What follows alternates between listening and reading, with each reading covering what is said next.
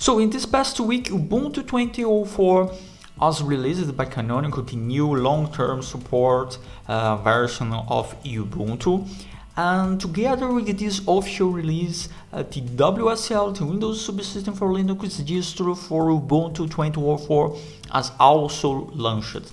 And is now available for download into Windows Store for Windows 10. One of the news about this new version of the Ubuntu, one of the key features is that it comes with a new long-term support Linux kernel, version 5.4. But in Windows Subsystem for Linux, it still uses the standard version from Microsoft, which uses the 4.19 LTS version of the kernel Linux. So in this video, to celebrate this new version of the Ubuntu 20.04, we will compile a mainline kernel, the version 5.7, which is still in release candidate, to run this new version of the Ubuntu in WSL2 with these key features of the new kernel. So do you want to know more? Stay with me.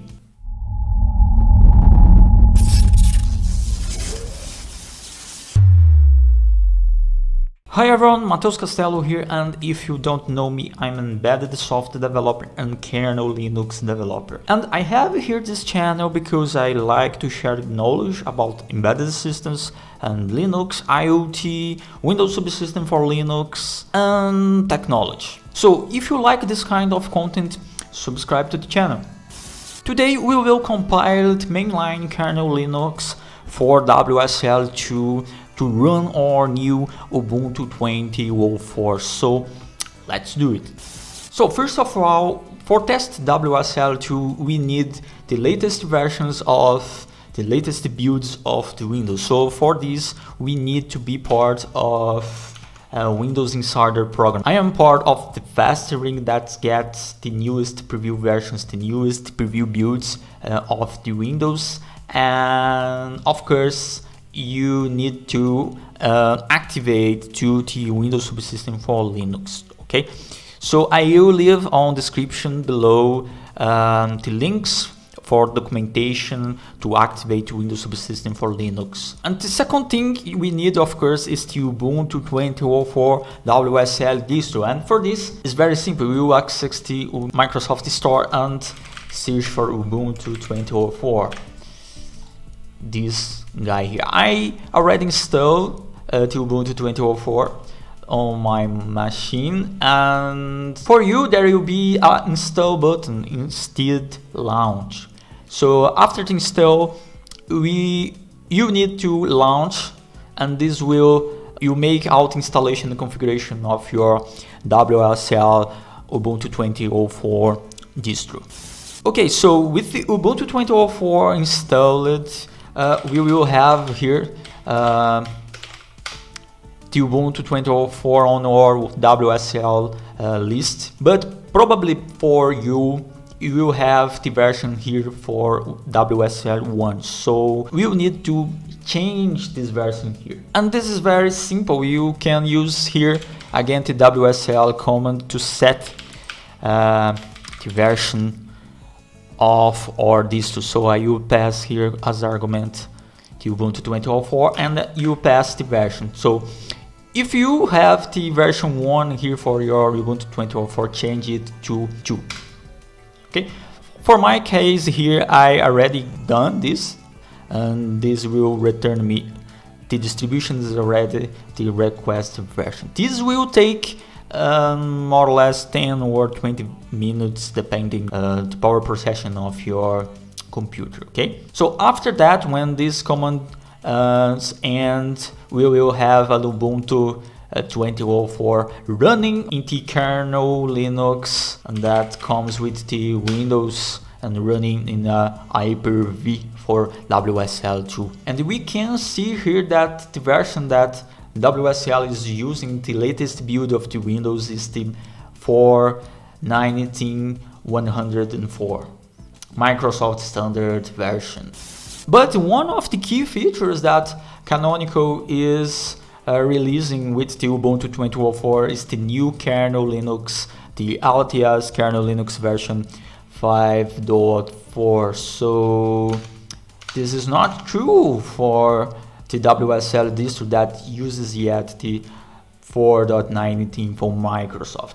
So let's make it true. I will follow here this blog post I am done on 2019, that is compile your own Linux kernel for Windows for WSL2. I will leave here the link for this blog. Okay, so I will explain some key differences between the WSL1 and WSL2, and we will use here this as base for install the dependencies and compile our kernel Linux for WSL. Okay, let's begin the process of build. Here I will make a new folder here, and one cool thing we will use the Ubuntu 20.04 to compile a new kernel Linux for our WSL2. Okay, so I will make a new directory here, a new folder that I will call new kernel. And of course we need first the source code of Linux, the source code of the kernel Linux. I will clone the source code from the official git tweet from Linus Torvalds. Okay, I will get these comments on description. Okay, so this will take a while because the kernel Linux is a huge code base, so let's wait.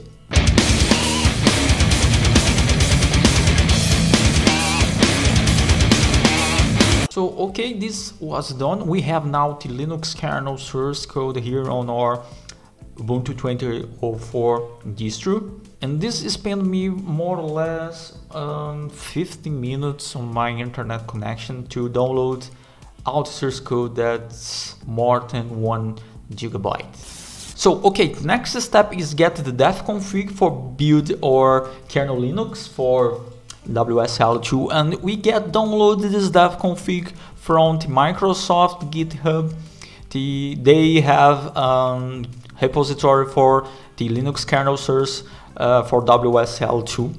This repository has some patches for the kernel Linux work and run on Hyper-V, this version of the kernel, the 4.19, because I tried to compile the vanilla kernel, the mainline kernel, Science 5.4, Science version 5.4, but this got me a lot of issues. I didn't get a boot from these versions of the kernel. The only version that I can boot on Hyper-V is this version from Microsoft with these patches. But the new version, the latest release from Linus, the 5.6, have some patches from Microsoft guys that appear to fix these issues, and now we can compile a mainline vanilla Linux kernel for WSL2, but we need the dev config yet that Microsoft guys use here for the WSL, this config WSL. So I will leave this link on the description too. We will download this guy here. So okay, now we have the config, the dev configs for WSL and the Linux kernel source code.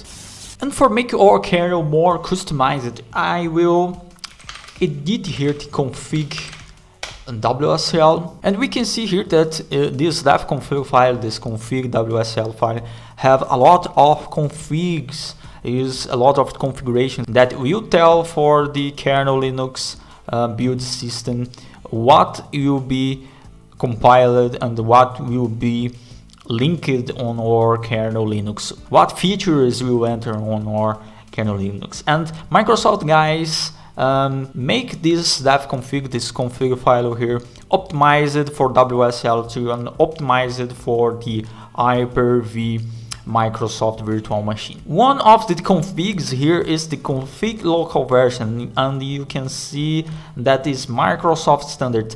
This config local version is appended to the kernel version. So if we look at the proc version here, we can see the kernel Linux version and the Microsoft standard that is the config local version string. So we will change this here to micro hobby. So we will build here the Kernel Linux micro hobby version for WSL2. So before we start to compile our Linux kernel, we need first out-compile dependencies and development tools. So we need to install these instructions, and these packages that we need is on our blog post about compiling your own kernel Linux. I will leave the link here on the description. So let's install it. Okay, another thing that we need before start the build of the kernel Linux is move the config-wsl file to the Linux dev config folder. So we will move the config-wsl to Linux arc x86 configs folder, and we will change the name to wsl dev config, because kconfig, the kconfig build system of the kernel Linux expect to receive a dev config file name to begin the configuration of our kernel features. So it's done, we are ready to begin our kernel Linux build. So let's go to the Linux folder, and now we can input the make and pass the wsl dev config to the make, and this will make out the configuration for us. Okay, now the kernel Linux has this .config file with all the configurations made from the wsl dev config file as base.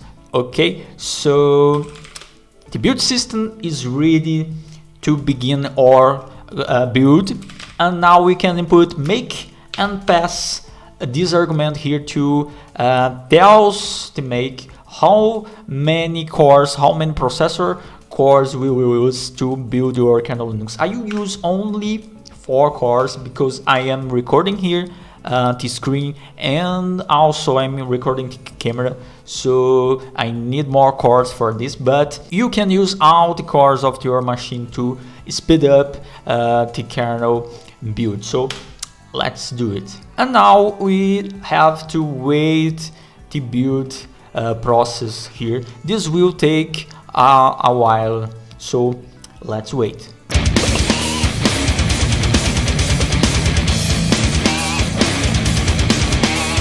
So okay, the kernel Linux build is done successfully. So if you get this base images read message at the end of your build process, is because everything worked out, and now we have a latest kernel image, a mainline kernel image ready to run on our Windows subsystem for Linux 2.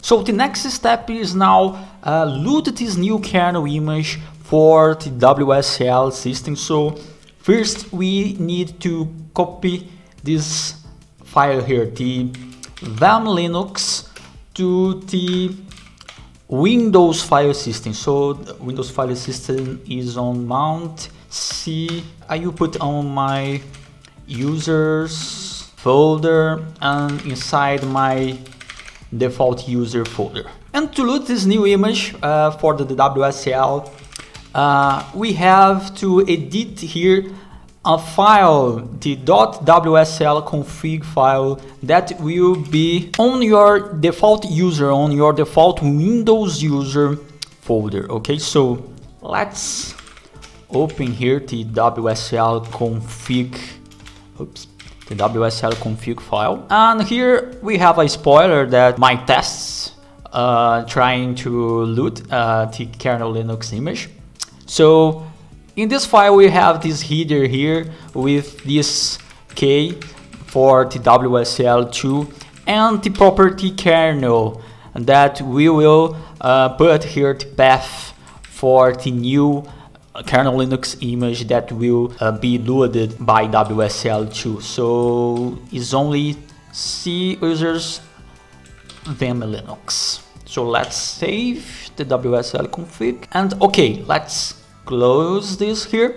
And now let's check here if we have some WSL2 running. You can see here the Ubuntu 20.04 is running.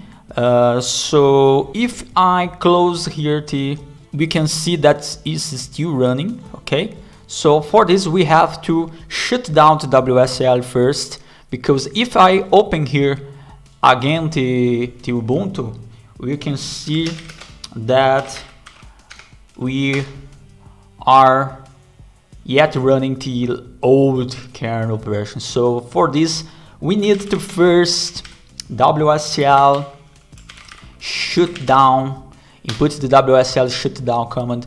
This will terminate all the instances of the WSL, so we can see here the WSL list, and now we have all the WSL 2 versions here with the state stopped. And this will terminate, this will end to the Hyper-V machine that WSL2 is running. So the next time I will call a new WSL distro, this will run our new kernel Linux with lucky. So let's see if this will works.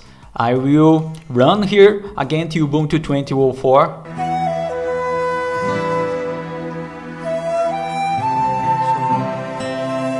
Oh, this appears to be running. Let's check our kernel version. Oh guys, we have now a kernel mainline T5.7 release candidate for with our micro hobby version. And this is very cool because 3 hours ago Linus Torvalds has released this release candidate, and we are testing it already, so this is very cool. Now with this possibility of compile and build the kernel Linux from the vanilla, from the mainline source code, is very cool because we can now get all the new features from the mainline kernel.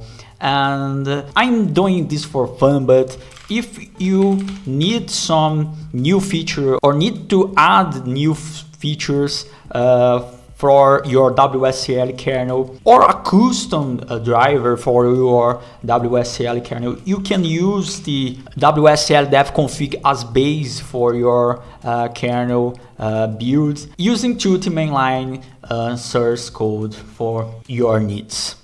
So that's it guys, I hope you liked these tips and the content. If you liked it, don't forget to leave your like and don't forget to subscribe to the channel.